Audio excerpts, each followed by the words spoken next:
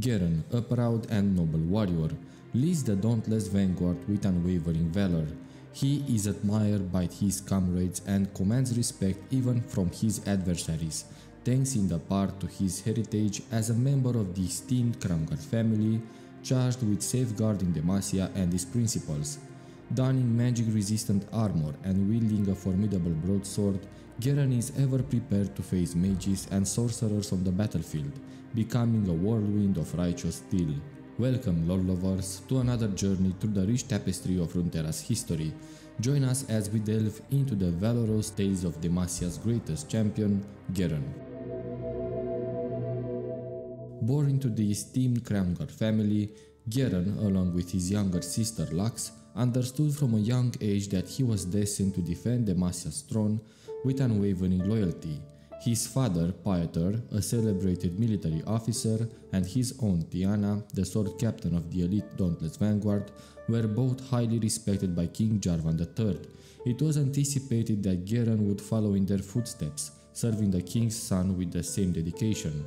Demacia, a kingdom that arose from the devastation of the Rune Wars, continued to face conflicts and challenges in the centuries that followed. Garen and Lux were regaled with stories from their uncle, a ranger knight in the Demacian military, about his ventures beyond the kingdom's walls to protect its citizens from external threats.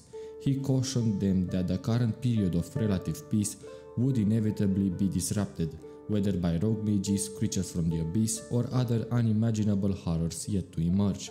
As if to confirm those fears, their uncle was killed in the line of duty by a mage before Garen turned 11. Witnessing the pain this loss inflicted on the family and the fear in his young sister's eyes, Garen became certain that magic was the greatest threat to Demacia.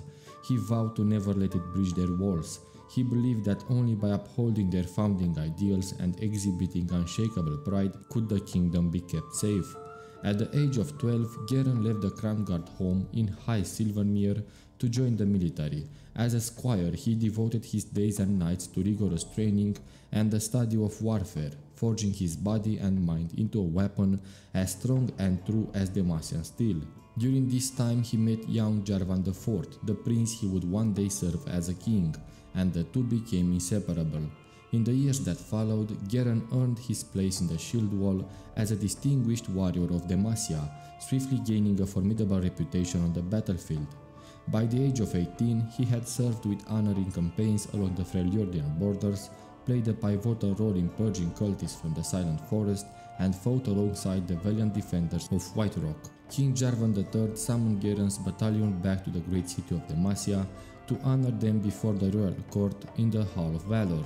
Tiana Crownguard, recently elevated to the role of High Marshal, singled out her nephew and recommended him for the trials necessary to join the ranks of the Dauntless Vanguard.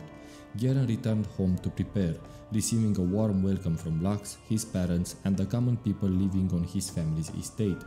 Though pleased to see his sister growing into an intelligent and capable young woman, he couldn't shake a troubling suspicion. He had noticed subtle changes in her during previous visits, and now he grappled with a gnawing belief that Lux might possess magical powers. However, he never allowed himself to dwell on the idea, as he thought of a Crownguard wielding the same forbidden sorceries that had killed their uncle was too unbearable to confront. Through courage and skill, Garen earned his place among the vanguard. With his proud family and his good friends, the prince looking on, he took his oaths before the throne. Lux and her mother devoted much of their time to serving the king and the humble order of the Illuminators in the capital, while Garen attempted to maintain his distance. Despite his deep love for his sister, he struggled to grow close to her, fearing what he might be compelled to do if his suspicions were confirmed. Instead, he threw himself into his new responsibilities, intensifying his training and dedication to his duties. When the new sword captain of the Dauntless Vanguard fell in battle, Garen found himself nominated for command by his fellow warriors, and his selection went unopposed. To this day, he remains steadfast in defending his homeland against all adversaries. More than just Demacia's most formidable soldier, he embodies the kingdom's greatest and noblest ideas. Even though he was in the good part of history at the beginning of his career, from my opinion, Garen misjudged for a long time the mages of Demacia. While the use of magic was banned across the kingdom, harsh punishments were inflicted upon those who were just born with magical talents. no matter if they used it for good or not. The Mage Seekers had the authority of imprisoning and fighting every human that had magical powers. Silas of Drakeborn was one of the Mage Seekers, and over the years, Silas, having apprehended numerous mages for the order, began to question the ideals of Demacia as he observed the hypocrisy of allowing privileged mages to escape punishment. His doubts intensified when he encountered a young mage in hiding in the countryside. Moved by compassion, Silas attempted to shield the girl from the Mage Seekers but inadvertently unleashed her magic through his own body, resulting in unintended deaths, including that of his Mage Seeker mentor. Fearing the repercussions and feeling betrayed by the system he once served, Silas fled and became a fugitive, gaining notoriety as one of Demacia's most dangerous mages. Upon his eventual capture, he received a life sentence and was confined within the Mage Seeker compound, restrained with magic dampening petricide. After 15 years of isolation, Silas encountered Luxana Crownguard, a young illuminator who visited his cell. Over time, an unconventional bond formed between them. Lux sought to comprehend Silas's perspective on magic, while he reciprocated by sharing his knowledge with her. While all this time, Garen did absolutely nothing to help in fighting this huge injustice against the very people of Demacia. The only member of the Crownguard family was Lux, who provided Silas some comfort with books, including the manuscript of Durant, broadening his understanding of the world outside his prison confines. This connection ultimately ignited a rebellious spirit within Silas, propelling him toward the path of challenging Demacia's foundations of magic suppression. After the rebellion started, Garen and Jarvan IV still stood on the bad side of this story, fighting against the rebels to preserve the order and justice they thought or lied to themselves was right. Even though Garen knew about Lux's powers and Jarvan was in love with a freaking dragon lady full of magic, obviously, we are talking about Shyvana, but in the end, the story of the Mage Seeker game came to fix this problem. We could see how Garen and Jarvan finally come to their senses and realize the stupidity with which the whole kingdom was ruled, finishing with Jarvan IV being the first king that finally unbans the magic and the magic users and stops the cruel treatment of people that did nothing wrong but were punished for their innate talent. Now I propose to explore the relations Garen has with some of the characters we know about, and we are starting with Lux. Garen is Lux's older brother, and they share the family name Crownguard. He deeply loves and respects his sister, although he fears the consequences if her magical abilities were to be exposed.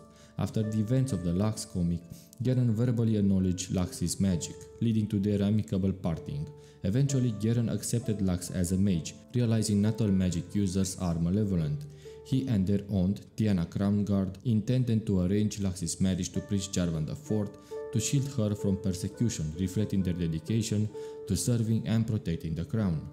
Katarina. There are implications and strong suggestions that Garen and Katarina share romantic feelings for each other. Their interactions in Legends of Runeterra hint at a secret romantic relationship despite efforts to keep it concealed. Garen and Jarvan IV have been friends since childhood. Garen felt responsible for Jarvan IV's capture and led the Dauntless Vanguard on a mission to rescue him. Garen and Tariq are longtime friends from their days in the Demacian military. Although Garen initially disagreed with Tariq's choice to focus on different talents, he still had faith in him.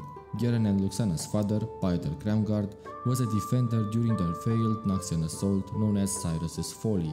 This event likely refers to the same Cyrus who conquered Basilisk, Darius's hometown. Garen and Lux expelled Nocturne from the Demacian settlement of Fosbarrow and sealed him in the grave of their great-grandfather Phasian, who perished in a battle against him. Garen has faced Silas and his allies in combat on multiple occasions.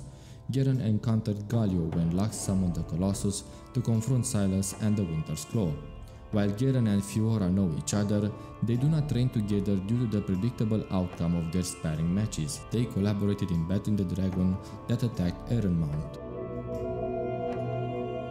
And there you have it, lore lovers, the epic saga of Garen, defender of Demacia. If you enjoyed this video and crave more lore insights, don't forget to like, share and subscribe for future adventures. Join our Discord community for in-depth discussions and exclusive content. Until next time, may the tales of Runeterra inspire and captivate you. See you in the next lore-filled adventure.